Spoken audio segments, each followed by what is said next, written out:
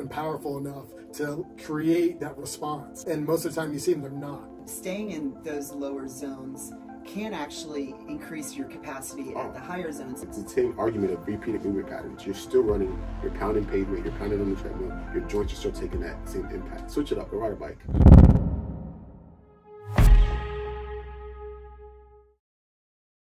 Hey guys, we're back with another episode of the StrongBullPodcast. Again, I am Wendy, joined by Rob and Dom. So of course we're talking training, but today we're going to take a break from the strength training talk and we're going to talk all things conditioning. So I'm just going to throw a couple of questions out to you guys and we'll see where this conversation takes us. So first of all, how do you know what type of conditioning you should be doing?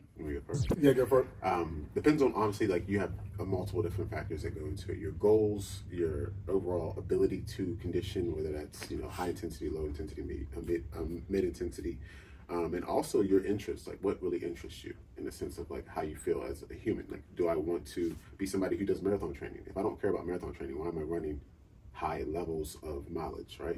Also, if I'm not a swimmer, but I'm diving into a pool every week, doesn't make any sense, right? Why am I working on that kind of aerobic system? So for me, those are my main factors that I count for myself. And also, I like to explore and experiment because I have clients all the time that are, you know, runners, swimmers, you know, triathletes, and they're asking me, you know, how do I go about my training cycle? If I know better but do my own doings, I can actually, you know, prescribe better or even find better knowledge to help them out, whatever the case may be. And injuries too. Yeah, I agree 100%. A lot to do is it just general population for like health, wellness, and like longevity? Yeah. Or am I working with an athlete that are like really specific? Then I go from there. Yeah. So if you go health and wellness, a lot of times I ask them, what are they doing? And usually if they're doing one thing without the other, then we start incorporating. So basically like shorter, like anaerobic or longer aerobic work. One or the other they like to do a lot, and then I would just kind of like start blending in the other one. Right, if they're not a specialist. Yeah, then... Right. Absolutely. So we're hearing a lot all the time. I mean, like Peter Attia talks about zone 2 training, and you know, this coach talks about this zone, whatever. What do you guys think about zone training? I guess, first of all, kind of give a quick primer to everyone about it, and then who should be doing what? Yeah, zone training, so there's 5 different zones, and zone training goes from 1 to 5, and 5 is sprinting where you'd have to take a long rest after and not be able to talk at all, and then 1 is basically walking. Zone 2 is in the middle, and it has a lot of benefits. You got to keep track of your heart rate to really know if you're in it. Yeah. So like for most of the general population, it's like with that type of conditioning, you try to keep it like conversational, but it's really hard to get them to keep that. So in zone 2, you want to like an amount of time going at a certain heart rate and more of a conversational piece, anywhere from 30 to 40 to 50 to 60 minutes. Yeah. It doesn't have to be in one continuous block. So it's like being able to pace and have a conversation. Yeah.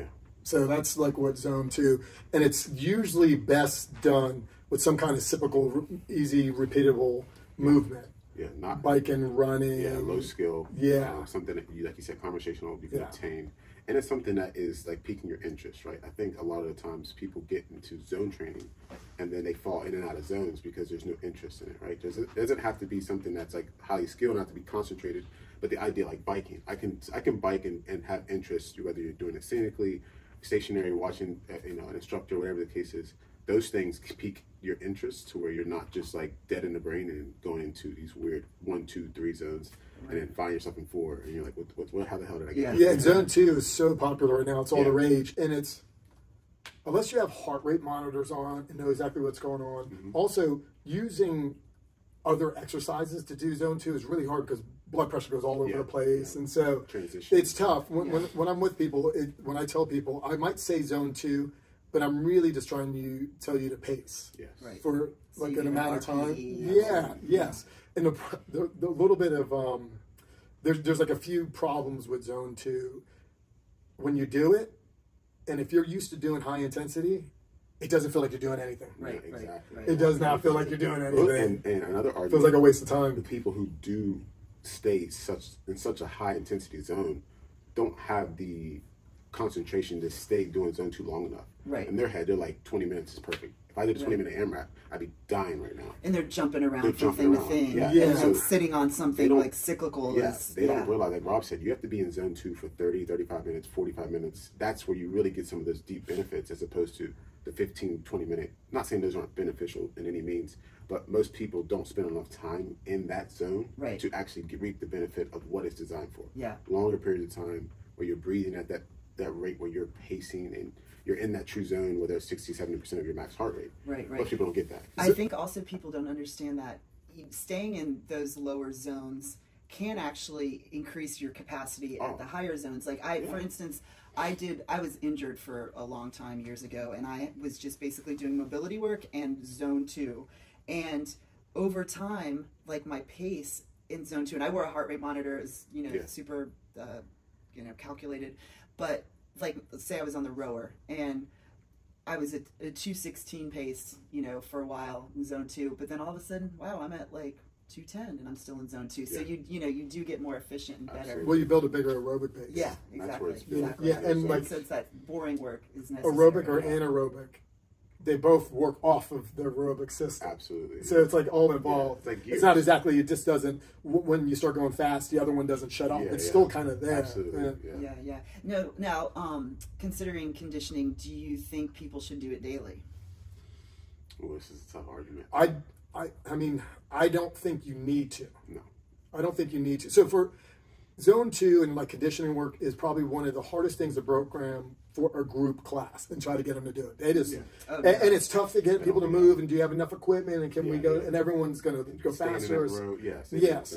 It's tough. I like the way we program from the group, and like most people I would program would be one longer conditioning piece, like a steady state, and then one more power interval based anaerobic, and then you would cover like 90% of the people. And then you can and then for that like 10% that you need to get a little more detailed, then you can do that. Right. Absolutely. I think you can do some form of conditioning every day, and I mean this because there's multiple levels of conditioning, right? There's 5 zones. I can probably do all 5 zones in a week, right? And without actually putting forth the effort, right? But the top 3 zones should be calculated and should be planned out. The other 2 you can do in passing, right? If you're just one of those people like, oh, I can't take a day off, go take a walk. Right. That's zone 1, right? Truly, that's zone 1. You can call it conditioning. Zone 2 could be your 40 minutes on the bike. Zone 3 could be a Metcon. Zone 4 could be a Metcon or sprint work. Zone 5 is, very rarely do you get in zone 5, but that could be in that same exact category, right? People can do all 5, but you shouldn't do all 5. Or you shouldn't do conditioning every day. But if you did, zone 1 is walking. Because, this is where you run into the problem. Let's say, because I'm talking about a group, and you got a 6-day a week. Yeah. Then you only have an amount of time each day, the 40 minutes. Yeah.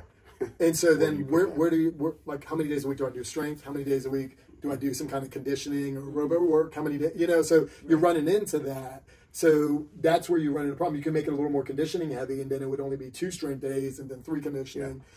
But that's why you see a lot of people do strength, and then there's a conditioning involved at the same time, which you can do that to a certain extent. Like if you did strength work, and then you did like a zone 2 work after it, it wouldn't interrupt as much, like have that like adaptation. That's calculated, right? Yeah, disruption. Right. Yeah, you're planning that, and there's no disruption. Yeah. But it's in a class that would be really hard to do. Oh yeah, you can't get the attention of people to do that. Plus, it's like insecurity. Like I didn't do anything today. I got to run 5 miles. I've gotten, and we've gotten really, really good results with a lot of people. Just a couple of conditioning days, 1 mix that looks like a little more CrossFit, and then 3 solid strength days, with that. Yeah, I like my conditioning to just be like machines. I don't want like a Metcon or something like that. But so I know the answer to this question. Is there such a thing as too much conditioning? And yes. But what does that look like? Too much probably too much high intensity conditioning would affect a lot, or way too long of the slow intensity over and over, like daily. Someone they go and is like, I run 5 miles 3 to 4 or 5 times a week, and they're not actually training for something longer, and they're out there for long periods of time. That's going to pull, like, you only have so much you could recover from. And so if you're putting majority of the time or a lot of your effort, you're not going to be able to recover and see adaptation or results from other things you're doing, like your strength training. Yeah, I agree. And even, I'm going to take a shot here. The run clubs now that everybody's doing, right? It's such a trend, and it's basically like a dating app for people. I was just going to say that. I read that. And the people who are like, oh, I'm going to run every day of the week this week because I want to be ready for run club. I I ran 2 miles today. I'm going to run 3 tomorrow. Then I'm running 2 more. It's like you're still running. Like it's the same argument of repeated movement patterns. You're still running. You're pounding pavement. You're pounding on the treadmill. Your joints are still taking that same impact. Switch it up. Go ride a bike. Go sit on a rower. Hit a skier. Like, but people who run every single day and they think it's like it's a trend now. So I want to be good at running, so I need to run every day. It's the same thing. It's conditioning every day. Whether you do 5 miles, 1 mile, or 2 miles, it's still running. And if I saw a person going on, if I went ahead and had a conversation with a person, never saw them. Yeah. And they told me how, like, they were running 3 or 4 days a week, long distances. I already know basically how they're going to move, how fast they can move, what it's going to look like. What their movement screen. And then once in a while, you're wrong. You're like, oh, this person actually, but most of the time you're right. And what it causes, because to be able to do that over and over repeated, the body's going to kind of like tighten up a little bit just in those patterns. Yeah, absolutely. People forget the amount of like stimulus the body goes through during running. Like, you are self-propelled. There's nothing else pushing you. It is your own willpower. So think about what your central nervous system has to compile and recruit to make you run. Right. And there's no come down after that. Like, you think that day is not a recovery for a 10-mile run. It's not. No. And people do that. Well, they'll do 10 miles and they'll do 6 and like, oh, I didn't do this much today. You still, your body doesn't recognize that. Your body doesn't know I'm going 10 miles. But what you often hear is, but that's where, that's my stress relief. Yeah. Like that's where they need to find maybe like some other like mindset type stuff, yoga, whatever. Different stimulus. And I get it, because if you like, I like running, but if you ever like zoned out into some kind of aerobic and you rode a bike for a period of time, you zone out, and then you get done. It's like this euphoric, like kind of high a little bit. Yeah. One of the things I was going to jump into, so like we were getting onto like the zone and more, but anaerobic, like with your intervals or your more power output, what happens is the people that are highly aerobic and do longer distances can't really do anaerobic because you have to be powerful. They can't get there. Yeah, exactly. They have to be strong enough and powerful enough to like create that response. And most of the time you see them, they're not. Right. And they're like, oh, this is a cardio workout, I'm going to crush it. And it's like, no, they can't go, like their intervals from their normal pace is not that far apart. Right. So someone that's really powerful, that can have really effective intervals, you would see their wattage on any of the machines or even their speed on the running be completely different and so high compared to their pace. But when people are mostly long distance or longer time duration, it's not that far away. Not at all. You see it all the time. All right, so in wrapping this up so that we can give everybody kind of some tools, say you're just general population, want to be fit, want to be able to, produce power, want to be able to run a few miles if you need to, like do a 5K if, on turkey trot or whatever.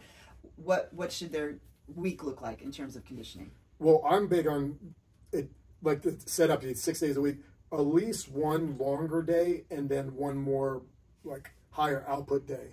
And then if you can have another day longer, then I would do longer before I would do more intense.